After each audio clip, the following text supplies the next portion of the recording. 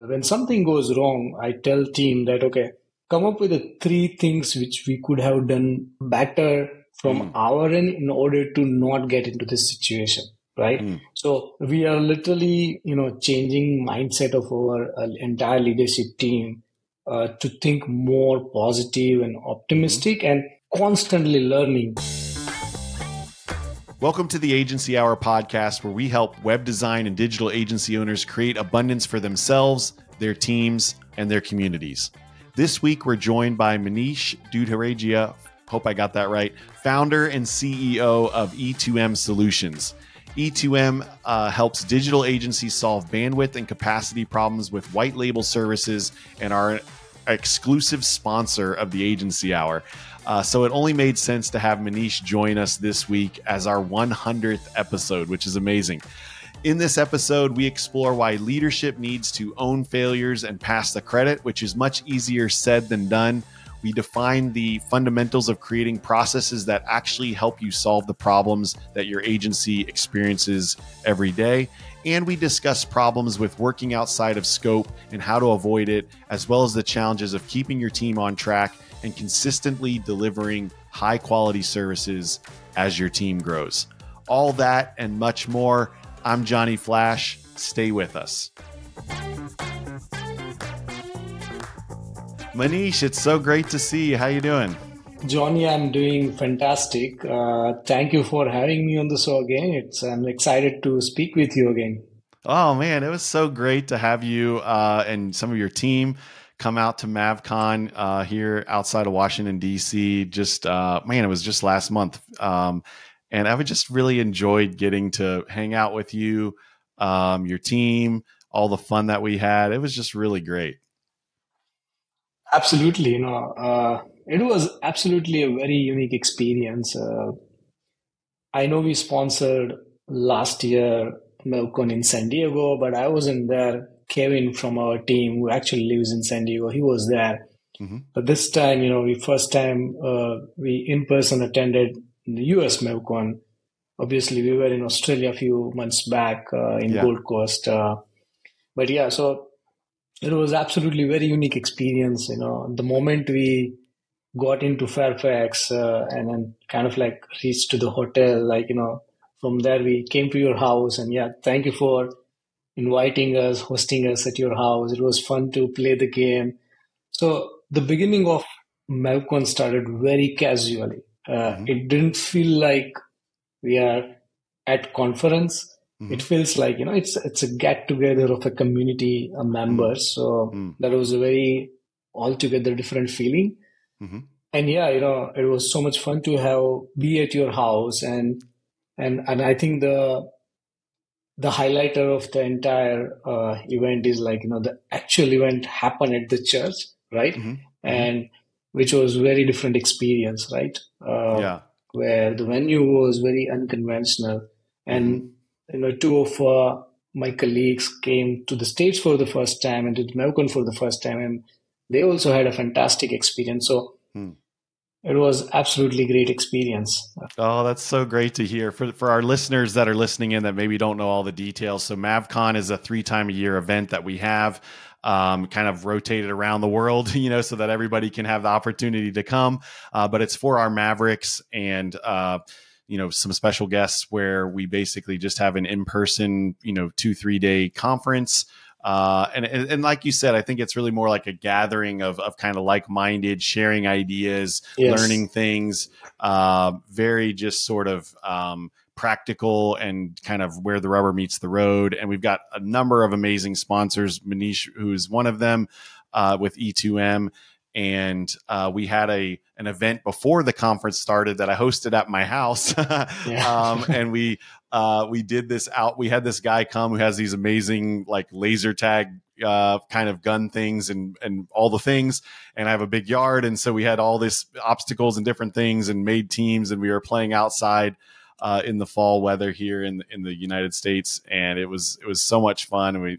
And then we went out to eat and all the different things, but Yep. it was great to host both our kind of Mavericks and our sponsors for that event that was before the conference started at my house. And then yeah, we kind of did it unconventional. Usually we're in a hotel conference room and, everything like that. And I had messaged the team way long time ago. And I said, hey, I know this is crazy and like not what we normally do, but my church just opened this $24 million building that's brand new. It has all this amazing space and AV and all these things.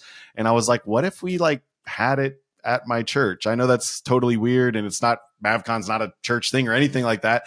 But our church has just been so great about making space available for the community and for different organizations. We just had our local fire department's graduation ceremony in our main auditorium for like 1,000 people and all these fire department graduates. And like, obviously that's not a church thing or whatever, right? But we have this, a lot of amazing spaces at the church that can be used by the community. And so the church was on board. I got Troy and Emily on board with it.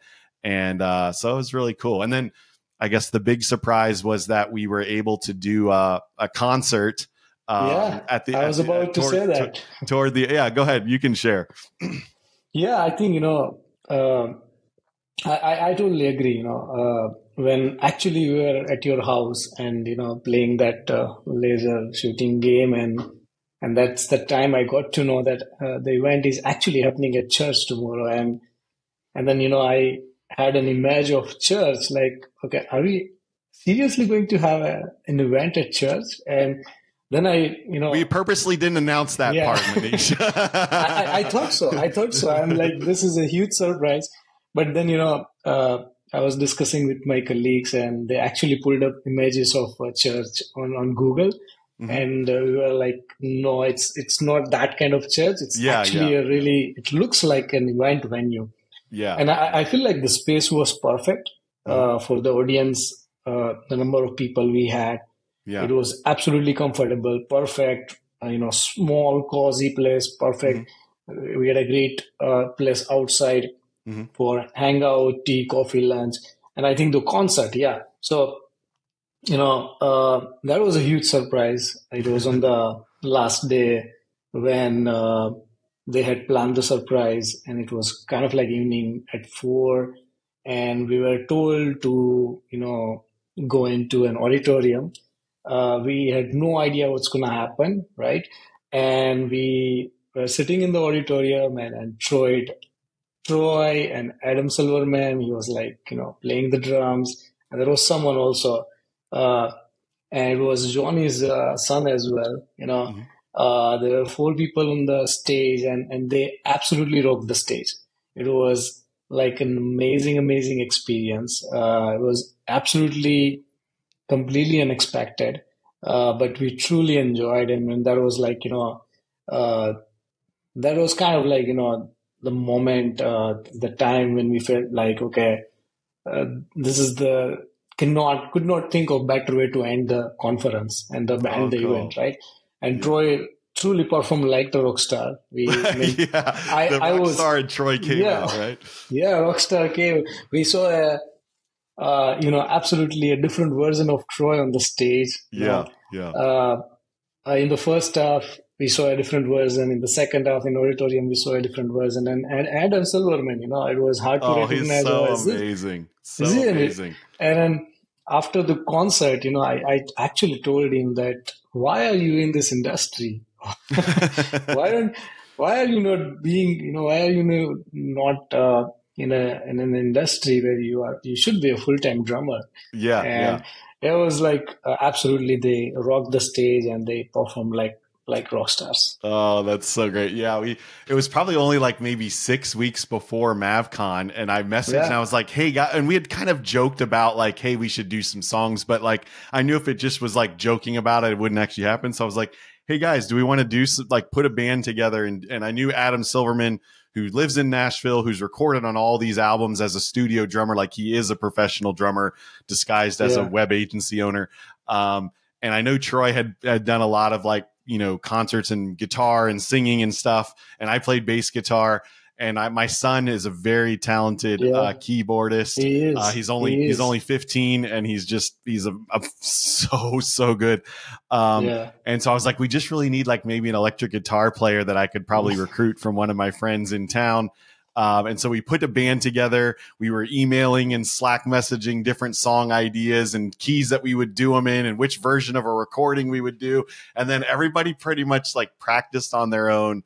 And then we came together and we rehearsed like just for one evening before that. And I had programmed lights and video content and all the different haze and all the things. And so it was a pretty big production for our small group of, folks that were there, but it was a lot of fun. What you have described and what actually happened, it was way more fun than what you described. So, oh, good. Yes. Sorry. I think thank you. Idea is that, if someone have recorded that, on their phone, I'm sure Max would have recorded that. Mm-hmm. We should actually put a video on Slack community and on, Agency Mavericks Facebook page. So, members or anyone who haven't attended the event, they can see what they actually missed there. Yeah. It was so much fun. It was so great. Yeah. And the content of the conference was so great. I think hearing from the other coaches about, different, like Thomas, one of our coaches, talked about like I was just so inspired by the processes that he put in place. He got his whole team around it. I think we have one of our previous episodes has gone into this in a lot more detail when I was talking with him, but just the way that he got his team around and kind of sharing some of that behind the scenes stuff was so great. Jen talking about goals and kind of where you want to go, 5-10 years from now, which most agency owners can't think 5 or 10 days from now, 5 or 10 minutes from now, but to think like further out of like, why am I running this business and what am I trying to do and where do I want to go and what's the purpose behind all this? And then kind of backing that all down to like the here and now, and just so many great sessions and stuff that were just really impactful. Troy always delivers amazing, keynotes and stuff with talking about AI and all that, kind of how that can be used and just kind of to grow your agency was incredible. So I wanted to, if we could, while you were here, I know last time you were on the agency hour, we talked about team, and you have an amazing team at E2M. What is it, like 90, 100 team members, some crazy number of team members, right? It's 180 people. 180 people. Oh my goodness. Yeah. See, it grew since the last time I talked to Manish. Yeah. And it's just amazing. And I wanted to, I know we talked about team and hiring, and you gave some great, I don't know if I've told you this, Manish, but when we were on the agency hours, probably like maybe a year ago, or it was a while ago, we were talking about the team, and you had just taken your team to, I think it was Bali or somewhere, where you were doing this amazing trip and you had a video, and I was just blown away. And it was just so inspired, which was amazing. But you had said something on that, which I've used in a number of talks, and I've done my best to give you the credit, but you said something like, leadership needs to, I can't remember, own the failures and pass the credit or something like that. Exactly. And that just like really stuck with me. And I've used it in a number of different talks that I've given, because I just feel like that is like where the rubber meets the road. And I had a recent like test of how much I really, was holding to that or not recently, because I had been at a all-day leadership thing offsite with a bunch of business leaders. And I came back to the office at the very end of the day, and my phone and everything's blowing up from a client who had just built their website. They've been a client for a long time. We just built a new website for them, and we had launched it over top of their wrong website. Like they had two different websites, and we built a new one for one, and we replaced the other one by mistake. And of course, I had been out of the office. Other people were doing all the things, whatever. And I didn't have any answers. I didn't know how we had made that mistake. I didn't know how quickly we were going to be able to get it back. Like I had just been gone, and I didn't know. And like I realized I just needed to call the client and say it was my fault. Take basically own the failure, and like it was the most hardest thing that I've like had to do in a while.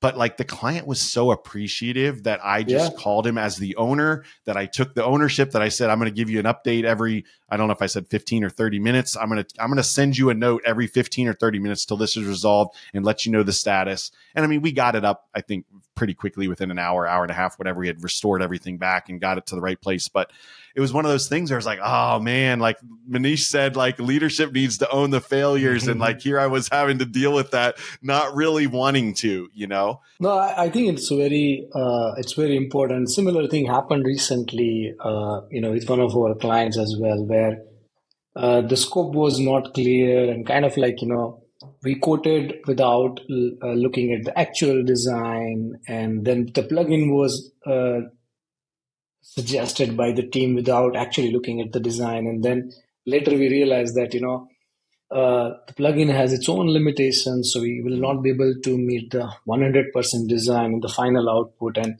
literally, like, we decided to go on a call, and, same way, client really appreciated. The client is actually from Australia, and he really appreciated that. And I literally, like, after that, we emailed him that how can we make sure that we don't get into the same situation again? And we understand that we should not have quoted this project without having 100% clarity. So, long story short, I want to add one more thing, that what we started doing at E2M as well. When something goes wrong, I tell team that, okay, come up with the 3 things which we could have done better from our end in order to not get into this situation, right? So we are literally, changing mindset of our entire leadership team to think more positive and optimistic, and learning from, constantly learning from every single mistake, right? So I want to bring a quote. I mean, unfortunately, we all know, like, Charlie Munger passed away yesterday. I personally have learned a lot from his wisdom, right? And his favorite quote is like, the life is kind of like, it's all about like learn, right? So I think that life properly lived is just learn all the time, right? So I always let our team know that when something goes wrong, let's not play a blame game, right?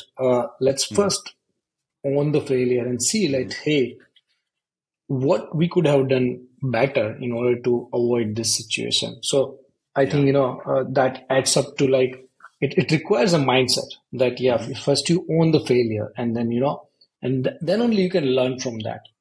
Otherwise, you cannot learn from that.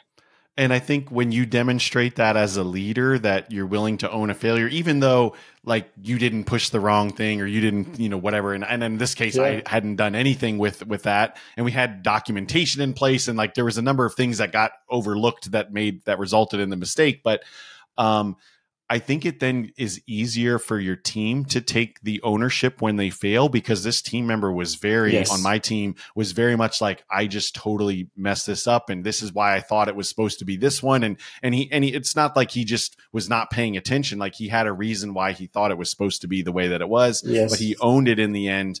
And then I think also by letting your team fail and not like permanent fail, like, fire them, then it allows them to like experiment and get better and stuff. Because if everybody's afraid of like, oh, if I make a big mistake, like I'm out, then like no one's going to take any risks. No one's going to take any ownership. No one's going to like, want to do the things, because they know if they make a big mistake, like they're gone. But instead, if it's like you said, like a culture of learning and how can we get better at this and stuff, then like everybody just kind of like rises up, I feel like. Yeah, it's I know every time we have discussions going on around our leadership team and entire team, we always tell them that it's okay to fail, it's okay to make mistakes, as long as you are not making the same mistake again. Right.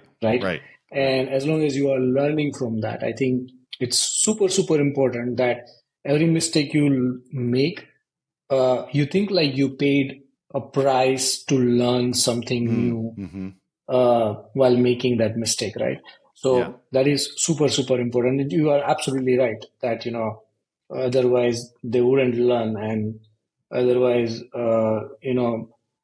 as a leader, you will not free up your time, because you will be always afraid to pass on the responsibility while thinking that, okay, what if team might make a mistake, right? And that vicious circle you gets into, and that never lets you free up your time. Yeah, yeah. And that this ties perfectly into what I wanted to ask you about on this episode, because I was so excited to get to come on with you again, and especially after we had just spent time together in person. And I wanted to ask you about this because I feel like, even though I try to, my team and I were trying to, we're just a team of 20 or whatever, and you're a team of 180. And all that, but still we're trying to figure out like processes, because just like you, we have a lot of people doing the same thing, different designers designing different projects, different managers managing different projects, different, all the things. And you guys have some amazing white label services that you offer to agencies with development and design and copywriting and all the different things that you guys are doing. I wanted to just ask you about how you basically keep the quality high with so many different people doing so many different things. And I kind of know the answer, so I'm kind of trying to give you a softball pitch here, but I would love to just hear like things that you've learned about processes and kind of getting people all to do the same job in a similar manner and that kind of thing. Yeah, absolutely. I think, people think that running this kind of organization, big team, and being in the position of, as a leader, as a CEO of running this kind of organization is fun. It's not fun, actually. You need a high pain tolerance. What happens, with this kind of big team, we have a like structure. There is a senior leadership team, the second level leadership team, right? And a lot of times, most of the times, actually, it happens that you don't get to work on the problem which you want to work on, but you actually have to work on the problem which company is going through, right? Because at think like that, at my position, I pretty much get all the problems filtered which have not been solved. So on my table, there are only worst problems. Because they have already figured out and they already solved the problems which they were able to do it. But if something is coming to me, which means they were not able to figure it out, and then obviously there is a bunch of worst problems, right? And when you get into this situation, as a leader, you always think like, okay, I really want to work on things which are working really well, and so we can 10x on that. I don't want to work on things which are not working well, right? So, but however, as a leader, what you really have to do is, although you don't like it, but you literally have to stop working on doing things which are really working well. Instead, you have to shift your focus on making things right, which are not actually going really well in the organization, right? So I think, one of the first steps about creating the process is making sure that there are clear roles and responsibilities defined at your organization, right? So one rule we have in our organization that there are no two people should not be doing the same thing. So there should not be overlapping of roles and responsibilities. Otherwise, there will be always a possibility of getting into a situation where there is a conflict, right? And you don't necessarily mean two people not doing the same thing. You mean kind of two people. I think what you're saying is two people not responsible for one thing, right? Because then nobody knows who owns it, right? Yes. In that case, it's very hard to find who is going to take the full accountability, right? Right. So that is the very first thing. Second thing, when you run into any problem, which you are seeing commonly coming up again and again across the different departments of your company, that's the number one priority. You should create a process around that, right? So, and then I think we always think like, okay, we need to have a process for everything, but I would say if you want to have the processes and start building the processes, make sure you start building processes around your top level problems, which your organization is currently going through. or which might go through when you scale. Because Mm-hmm. if you are going through a certain problems, and when you grow, the problems is going to go even bigger, right? Mm-hmm. So you want to fix the problem right now while making sure define the processes. While defining processes, there are two things, right? You want to have the key stakeholders while defining the processes. Mm-hmm. So when we define, and I love to be a part of that as well. So we have like a couple of people, we sit, brainstorm that, okay, let's put everything what we know. We record a Zoom meeting. When we start discussing okay, this is the process we need to define. We start a Zoom recording. We start like AI summary, and then we put that transcript into AI tool that gives us the process, Mm-hmm. and then someone goes through that to make sure that the process outlines everything what we discussed. So Mm. because you really want to make sure that the stakeholders, the people who are going to follow the process, are part of creating the process, Mm. because they are the people who are going to use the process.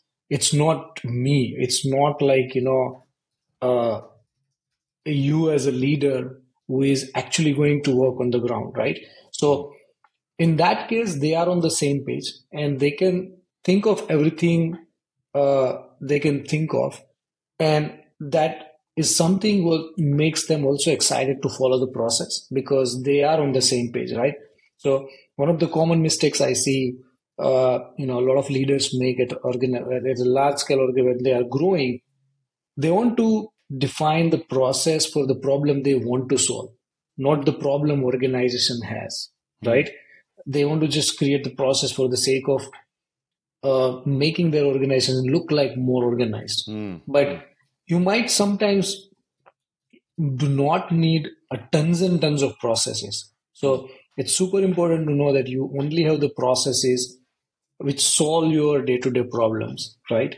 And which kind of helps you automate things, and kind of like make sure that you can avoid any sort of like situations which put projects into escalation, or there is an conflict of interest, or there is like accountability issue, right? So it's kind of like you want to have the process of something which you are using on a daily basis. You don't want to have a process which is sitting there but it is not being used on daily Mm-hmm. basis, Mm-hmm. right? Which is super super important. So I think these are the things we make sure while creating process. And also one of the most important things is like that process has to be constantly evolved and Mm. updated Mm-hmm. based on your experiences. You cannot have the same process forever, right? Mm-hmm. It's kind of like the process you have for 100 people company would not work for 200 people company, Mm. right? And same goes on. So Mm-hmm. it's super important that we kind of like at least update that every quarter. Mm. And right now also we are in the process of creating a lot of new processes to facilitate our future growth. uh, but yeah, I think that's what my thoughts are. For the processes where, yeah, make sure that you have a clear roles and responsibility. There is no overlapping of responsibility. You add it to two different people. People are involved in creating the process who are actually going to follow the processes. Mm. And processes you need to have only for the things which you are which are your biggest problem, and which you can foresee, and which solve your day-to-day problem, and which can be actually used on a day-to-day basis. And then processes need to be constantly evolved. Yeah. Oh, it's so good. So much gold right there. If you heard my keyboard clicking, I was taking notes on your advice because it was just so good. One more thing I want to ask you about this while we're on this, and we can go to something else. But I know a lot of agency owners, and I honestly find myself struggle with this sometimes too, where, we try to define, and this is kind of more with like support plans and some of the different plans that I'm sure you guys Mm-hmm. offer and that we offer. Yep. You try to define, like for me, if it's a care plan or an SEO plan or a social media marketing plan, whatever the plan is, we try to define like, this is what's included with the plan, right? And it might be a Yes. certain number of time. It might be certain types of tasks. It might be certain deliverables, whatever the things are.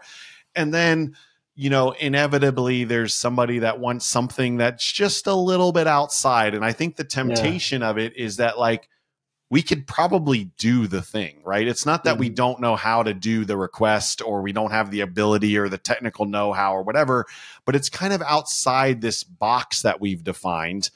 And if it was just one client asking for one thing outside of the box and that's all that it ever was, it wouldn't be a big deal, right? You would just help the one client and it'd be done. But when you have hundreds or thousands of clients, and even if you only have 20 or 30 or 40 clients and you're a smaller agency or freelancer and you're just kind of starting out, like pretty soon what you find is that like, oh, well, we did this one exception for this person. We did this exception for this person. And, all these different things where it just starts to feel like, well, the box is supposed to be here, but now we're solving all these other things that like take extra time and maybe we don't have as well defined or not all the team knows how to do that extra thing or whatever. And so I would just love to hear from you, like as you've kind of, as you all have crafted plans and boundaries and what's in and out, like what have you found? Like, how do you, I don't want to say hold the line, but like, how do you hold the line, or where do you, absolutely. I see exactly what you say. And we have faced this situation, when we were kind of like small in the size. Our team used to facilitate just to make clients' experience really great. But then, we started realizing that we have to draw a boundary, we have to draw a line, right? That's where the process comes into picture, right? I think it's a great client experience, but then you see that it is not sustainable. Right. One of the problems happens with that, when you do it once, your client will always expect it in the future. Then you cannot stop, right? So instead, if you just draw a line from at least I would say that two things. If you are doing it for your existing clients, make sure you make the price change and include that, and at least stop doing it for all your new clients. So at least you are not setting the wrong expectation from that, right? And start incorporating that thing in your, package and increase your pricing accordingly. And even if they are coming up with something outside of that, you have to say no. You have to say, I wish we could do it, but that's something out of the plan. If you would like to do it, we'll be happy to provide you an additional quote, or we can, create your package accordingly where we'll include that as well. Because that way, client will also appreciate, but you have to absolutely draw a line. So the best way to solve this problem is communicate very clearly to your client if you are doing, because you cannot say we won't do it from, next month onwards. And they were like, you guys were doing so, till date, and what happened now? So you want to communicate very softly that, hey, we have been doing this. It was not a part of that. We would continue like to do it, but in order to do so, we are increasing our price. And at least, for new clients, you want to absolutely set a process that this is the boundary you really want to set.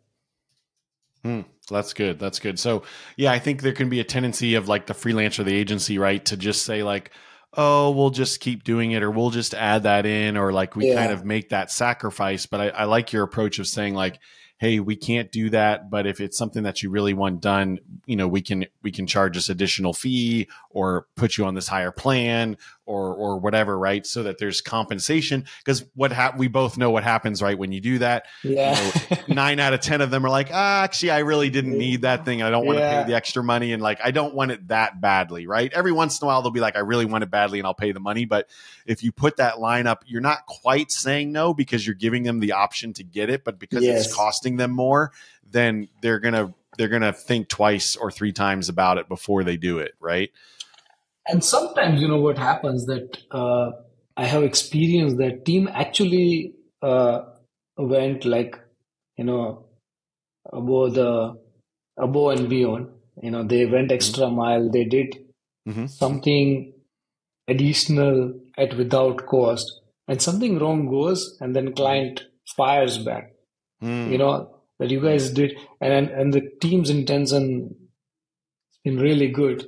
They actually went extra mile, but that backfired. And that's where team realized that, we were trying to do it going above and beyond, and that kind of backfired, right? And that's where the process is very important. And that's where, we have to chime in.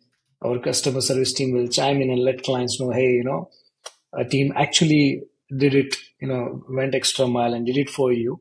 So you really want to make sure that if you are doing something which you are going extra above and beyond, you want to let your client know that, hey, this Mm. is not included, but I would be happy to do it one time, right?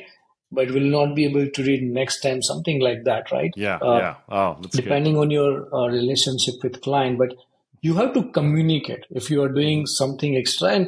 And the psychology of people and obviously client is like, if you do it once, they would expect it Mm. a second time as well. Hmm. So Yeah. I think the communication is super important in these kind of situations. Hmm.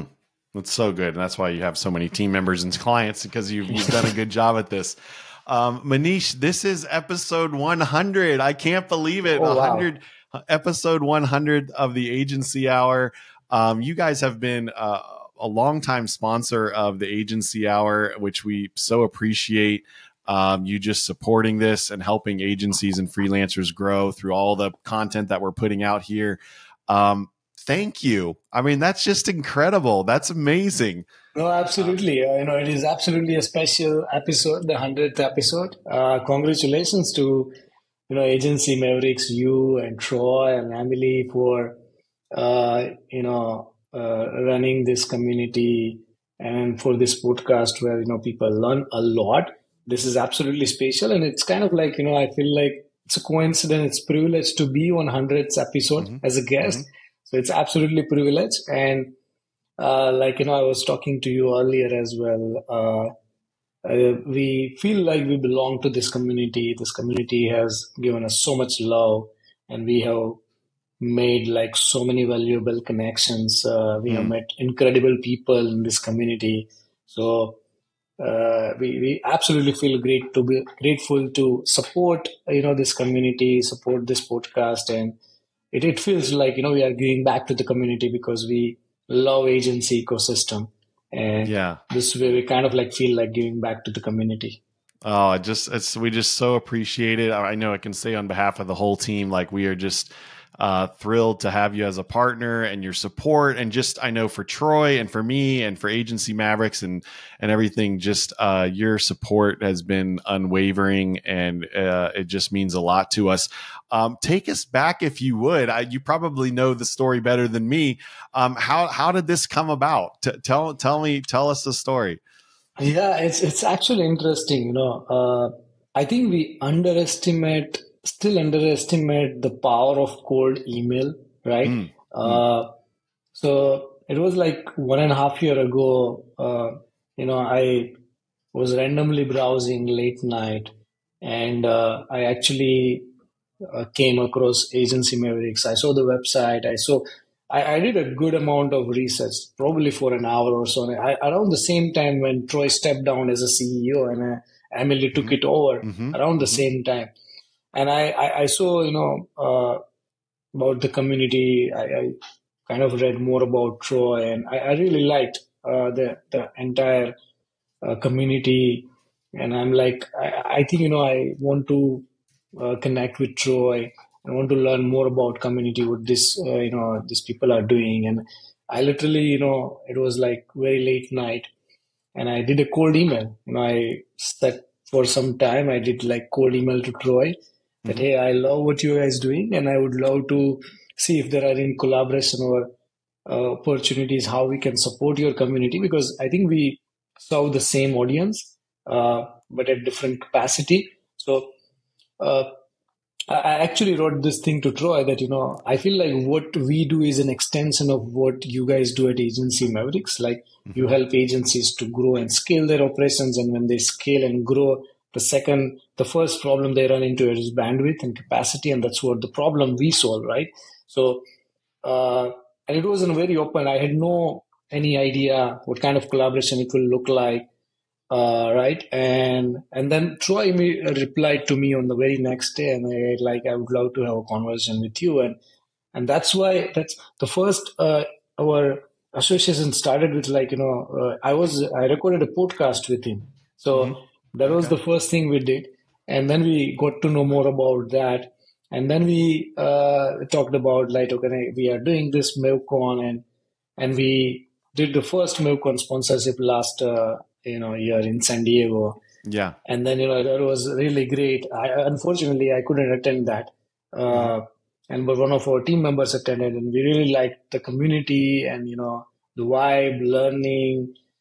And then, Troy and I had a discussion. We decided that, okay, we want to be an exclusive sponsor of all MevCon events for entire 2023.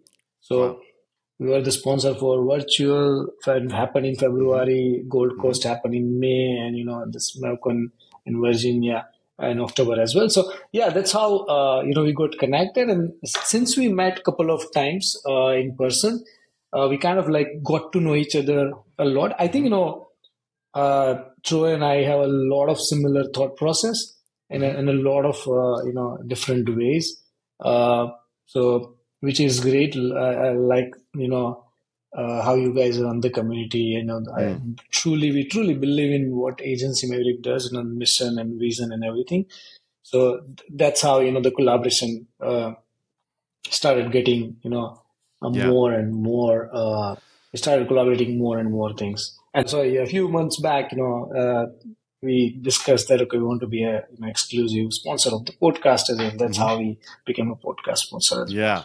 I was going to say, you and your team and the service that you guys provide is such an invaluable service for our whole community, because there's so many people that, they need some support, but they don't need a full team member, or they don't want to try to figure out how to manage this, teach this person or make sure they're doing the right thing. And so to just have someone like you all that can just come in and deliver a high quality service, get up to speed very quickly, right? Obviously, like just kind of hit the gate running, and everything is just so invaluable, I think, for our audience. And so I'm just thrilled to have you guys and be partnered with you guys. And I have to ask you, Manish, you don't seem like the cold email type of person. Do you send a lot of cold emails, or was this sort of an out of the blue type of thing, like an unusual thing for you? It was absolutely unusual. It's just like I don't send tons of cold emails. I truly do some research, and I only do cold email when I feel like, okay, this is something I want to get involved into, right? And I think, when your reasons are aligned, I think our vision is very much aligned. What vision we have at E2M and what vision Agency Mavericks has, like helping agencies grow and scale, right? So which is the same vision we have. Then you feel like, okay, you want to work with these kind of people who have the similar vision. And I truly believe it, like, you are absolutely lucky if you get to work with people who have a similar thought process and similar vision. And then your journey becomes so much fun, and your work doesn't feel like work. It feels like, magic to someone else, but for you, it's just the fun, right? So it wasn't like, it was very unusual. Because I'm sure you, like me, gets a ton of I get a ton of cold email, but it's very spammy and like, hey, we can improve the SEO on your website. I'm like, we do the SEO on our website, and you haven't looked at it, and you're just sending me some spam email or whatever the thing is, right? And I'm sure you get a ton of those as well. So that's why I just think it's really cool that, one, it's not the normal thing that you do, and two, that Troy responded, you guys connected so quickly and stuff. It's just really awesome. Yeah. So, and I think like you said too, having the similar passion and values, and we're serving the same community, but we're obviously offering different services and ways to help that community.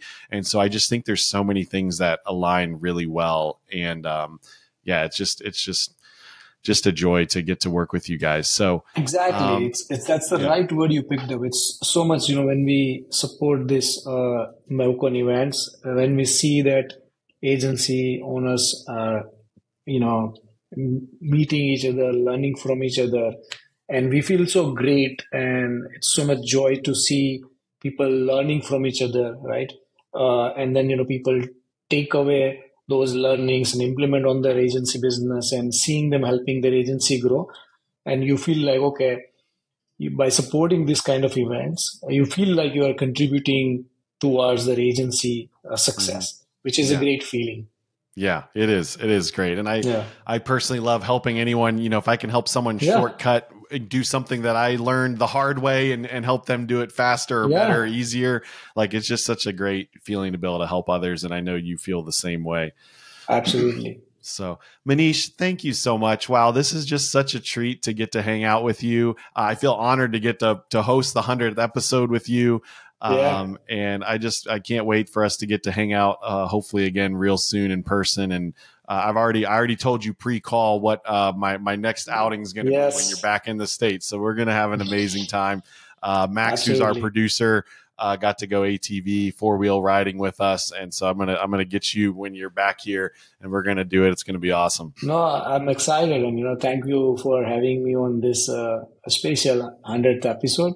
I'm grateful for the connections. Grateful for to be a part of this Agency Mavericks community, and I'm super excited to see you next time in person. Thanks a lot, Manish. I'll talk to you soon.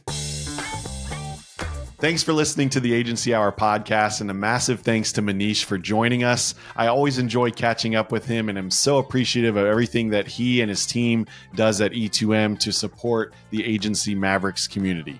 Okay, folks, don't forget to smash that subscribe button, and please share this with anyone who you think needs to hear it. I'm Johnny Flash. Let's get to work.